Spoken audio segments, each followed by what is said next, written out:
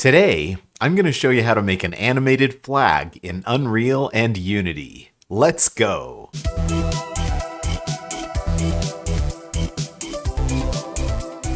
So the video that I made last week was about an hour long and it was really complicated, so I decided to do something a little bit simpler this week. So we're going to create this animated flag. Now you might be thinking, oh wow, Ben's going to show us how to do cloth simulation, but no. What I want to show you how to do is something really simple and really cheap that you can add to your scene that will make things feel more alive, but without using a lot of system resources. This is an animated flag that just uses a sine wave and some simple vertex animation, and it doesn't kill the performance of your machine like cloth simulation would. So let's just jump in and get started. So I'm going to right click here and pick Create Shader Graph, HDRP, Lit Shader Graph. So we're going to start out in Unity today, and then we'll switch over to Unreal in a few minutes and I'll show you how to create the same thing there. So I'm going to call this animated flag, and I'll double click on it and we'll just jump right in. Okay, now usually when I show these shaders in Unreal and Unity, they're fairly similar, but today's is going to be a little bit different because in Unity, to control vertex position, we pass a vertex position in offset in object space. And in Unreal, we do a world position offset. And so these shaders are going to look a little bit different from each other, but I'll show you what I mean when we get there. Okay, so the first thing that we want to do in Unity is bring in the object space position. So I'm just going to type position, and we'll bring in our position node. And by default, it's going to be in world space, but this time I'm going to put it in object space just to make things a little bit simpler. All right, now the next thing that I need to do is split this out. So I'm going to bring in a split node.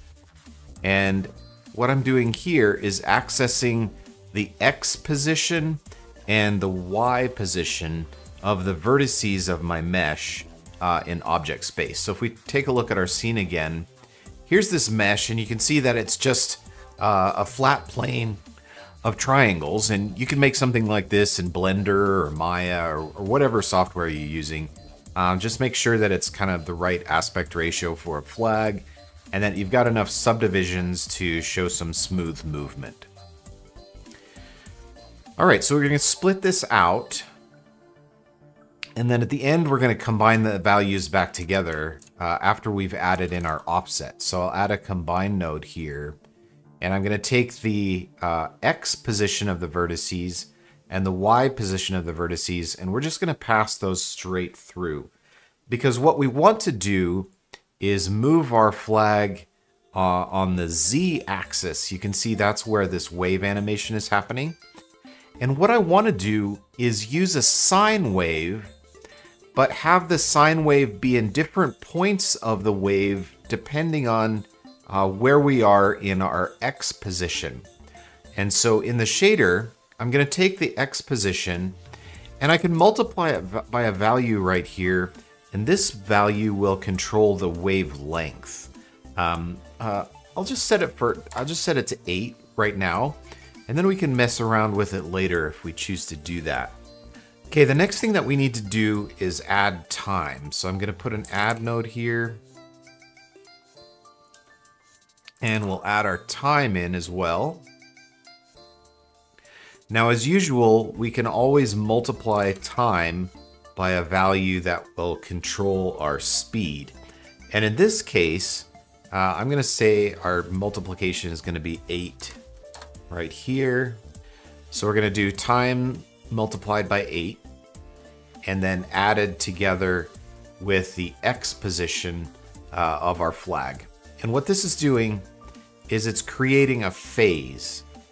So along the length of our flag here, we're putting each of the vertices into its own unique phase based on how far along the flag we are. And now what we can do with that phase is pass it into a sine wave. And so now you can see there's a nice animated preview here of what that's going to look like. And if we wanted to, we could just take this and we can use this as the Z position of our vertices. So instead of passing Z from here, I'm generating Z with these nodes here. Okay, now I can take the RGB output value of this, which is the X, Y, and Z position of my verts, and pass that into our object space position. And there is the very most basic part of our shader. So I'm just going to save this, and we'll apply this in our scene. So I'll come down here to animated flag and just grab this material and drag it on. And you can see right away that we are getting some animation, but it's a little bit crazy. So let's go back to our shader and fix that. All right, so what we were seeing is that our strength was a little bit too much. This sine wave was creating some really big waves. And so to fix that, all we have to do is add a multiply node right here, and we can kind of tone this down a little bit. And so what I'm gonna do is just, instead of multiplying this by 2, I'm gonna multiply it by 0.3, just to kind of weaken this effect and make the offset not quite as small. So we have a couple of values we can use to control this. This value coming in here, we could call our wavelength. This value here is our speed. And then this value over here, we could call our scale. So we're scaling the effect by 0.3. So let me save this and we'll switch back and take a look at our result. Okay, now you can see we're getting something a little bit more manageable. But there is one problem here.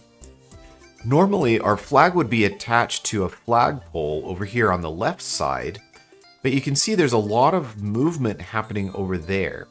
And what we want to do is scale the movement depending on how close to the flagpole it is. So when we're attached to the flagpole, we want 0 movement. And then the further away from the pole that we get, we want the movement to be stronger. And so in order to simulate that effect, all I need to do is take this multiply node, and we're going to grab the X position here. So how far along that X position we are, which is kind of going from left to right here. We're going to pull this down, and I'm going to negate it, and then I'm going to saturate it, and then I'm going to use that as my input value here. So instead of just 0.3, we're going to do 0.3 multiplied by this mask that I've created with the distance away from the pole. So there's my 0.3, and I'm going to pass that in here.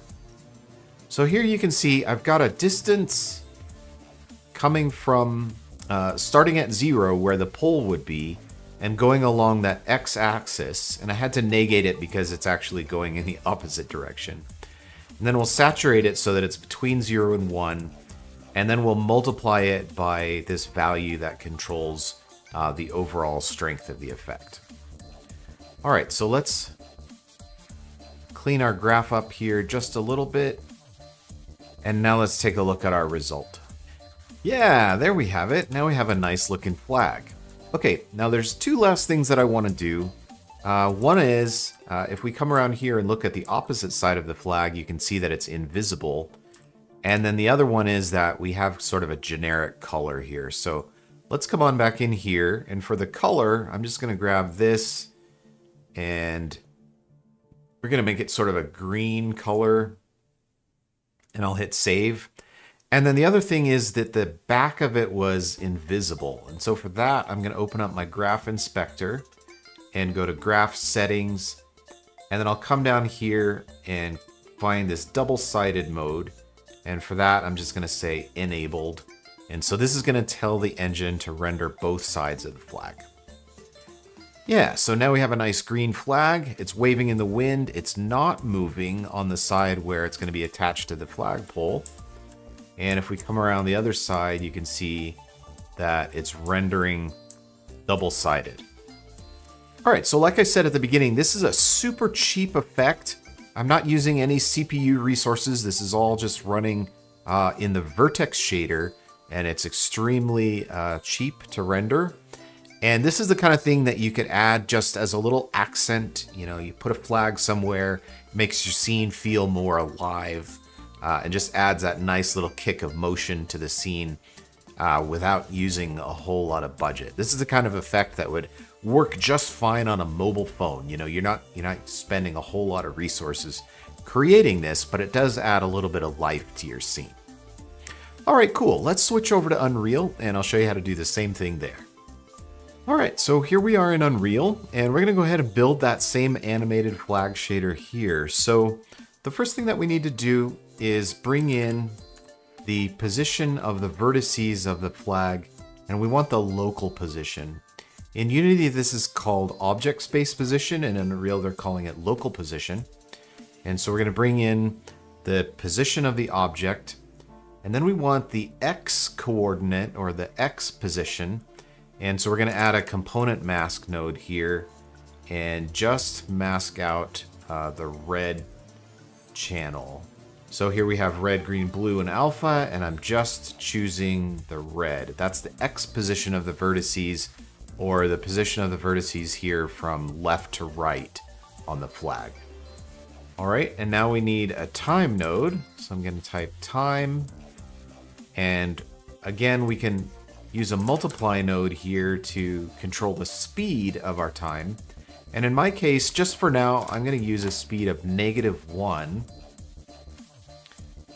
And this is something that we can control more later if we want to. Then we're going to add our X position of our vertices to time. And this is setting up our phase. So each of the vertices along the X-axis is going to be a slightly phase offset, and this is what's going to create our wave form. So now what we can do is add our sine node. There's our sine, and that will give us a nice wave, and it's going to give us a wave along the X-axis. And now what I need to do, I'm going to eventually be passing these values into world position offset here. And so what I need to do is take our sine wave here and create a vector out of it. And so I'm going to multiply our sine by a vector 3. So I'll add a multiply node, then I'll hold down the 3 key and click to give myself a vector 3. And we want the vertices to be offset on the y-axis, but not on the other two axes. And so I'm just going to give myself a value of 15 here on the y and leave the other two at 0, 0. So I'm going to multiply this vector here by 0, 15, 0. And now I can pass this into my world position offset node.